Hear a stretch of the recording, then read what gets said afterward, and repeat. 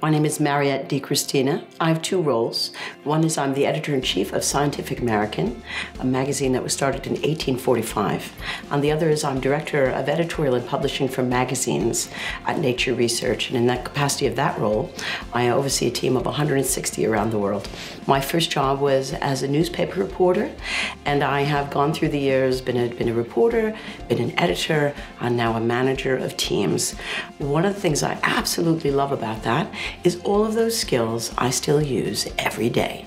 Every day I'm doing a bit of writing, I'm doing a bit of reporting, I'm trying to support people through my management. And all I can say to you is, no matter whatever you do, you should find the same kind of joy in your answer to what you want to do with your life.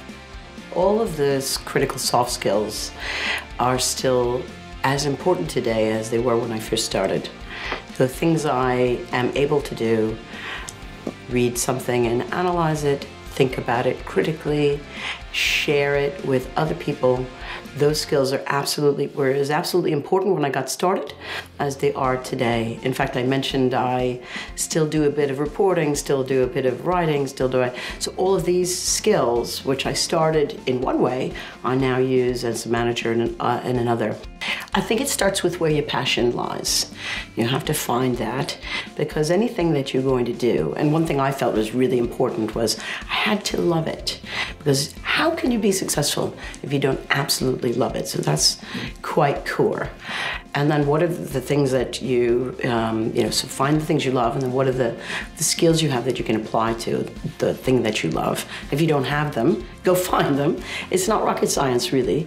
One of the things that I found really quite shocking when I left university is there were no more semesters, no more breaks, no more month off around the holiday. It was just every day, which is where it becomes so important that what you do, you really love. Luckily, I did come out with the skills of analytical thinking.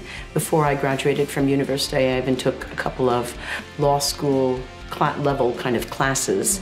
I focused on constitutional law because I was interested in it, but the important thing there was the process of law. How do people think?